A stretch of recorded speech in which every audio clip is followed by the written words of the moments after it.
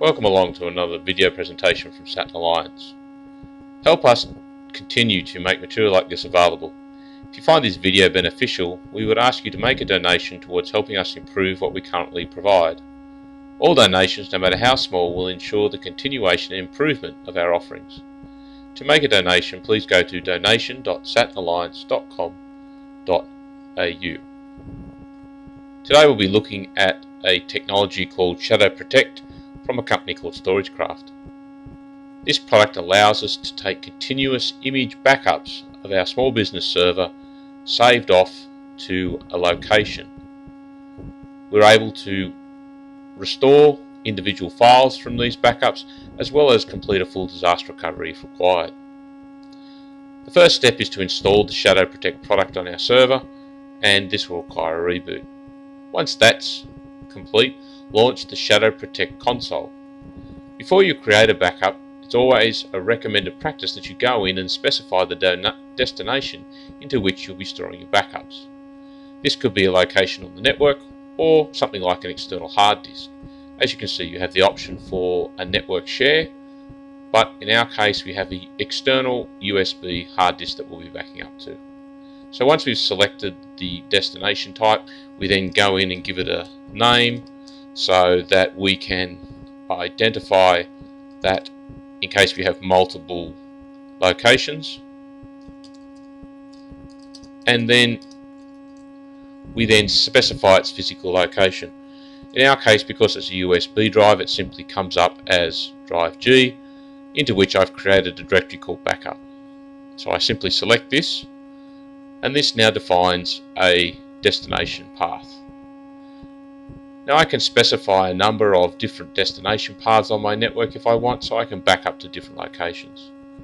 Once I've specified the destination, simply return to the wizard tab and select backup.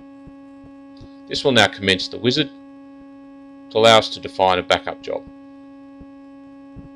The first step in defining a backup job is what we want to back up. So in our case, we have 3 volumes on our small business server: a C, which is the Windows volume, a D, which is the programs, and an E, which is the data. So in my case, I want to back up all 3, so I select them and hit next. The next step is to define a destination.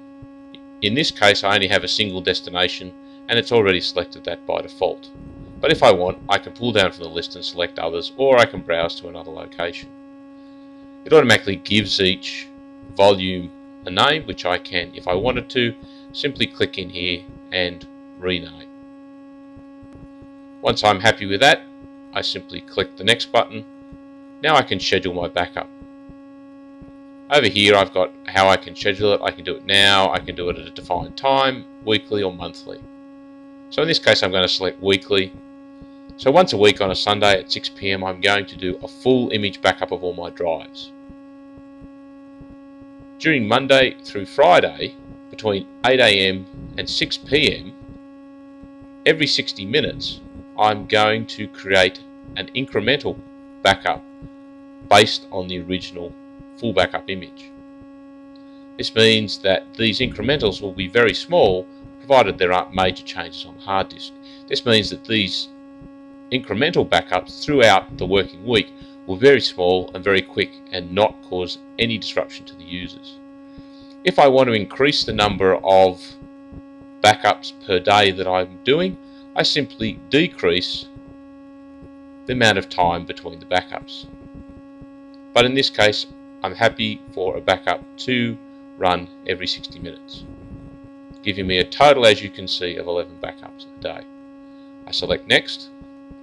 Now I can go in here and I can enter a password. So this means that the data backup file, my images, are protected by a password. This is very important because there may be a situation where a user might inadvertently try and mount an image, or perhaps if the external hard disk is stolen, you don't want insecure parties accessing your information. I can select advanced and choose more options. Again, I can include free space, which it doesn't by default. I can enable write caching, Normally I've got things like self-healing turned on. I can run pre-snapshot commands and post-snapshot commands.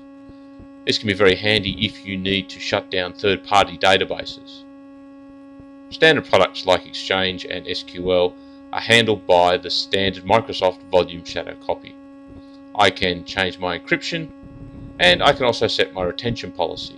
So normally you would set this and say that what I want to do is I want to retain a certain number of full backups.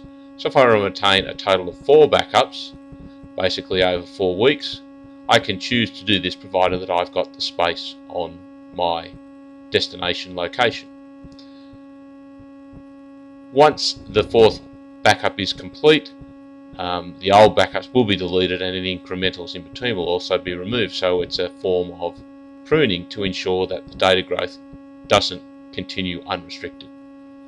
Once I've set these options, I simply go next, check that I have all my options set, and if you want to run the job, you simply click the Execute Now button and then run Finish.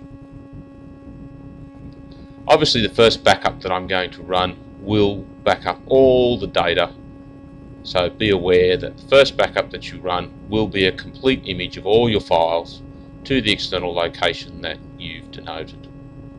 As you can see, we're now in the Backups Job tab, and we have a scheduled backup here and its task is set as running.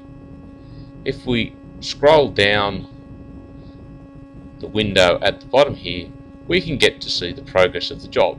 So as you see, the job involves backing up a C, a D and a D, and we can monitor the progress from here. As you can see, once the backup commences, the progress is displayed in a summary form here.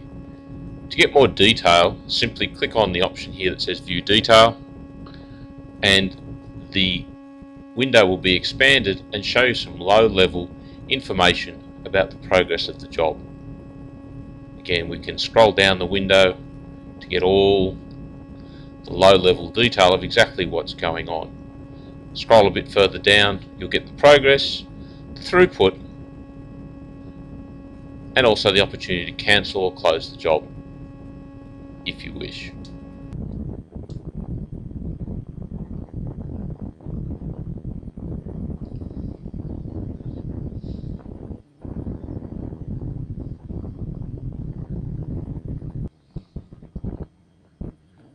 Now that the job is complete, we can view the history. We can click on the Backup History tab to get further detailed information of the success or whatnot of our backup job simply by clicking on it, getting all the detail which we saw in the View Detail option.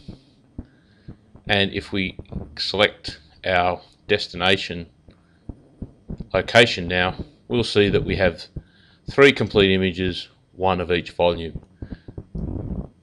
We'll now wait for the backup to reach its next timing stage, when it will now complete an incremental backup based on our original images.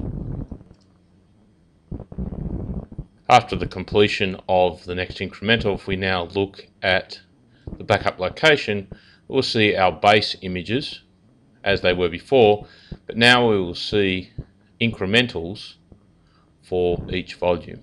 As you can see, the size of these is significantly smaller than the original volume, and these incrementals will continue on based on the schedule that you created when you established the job.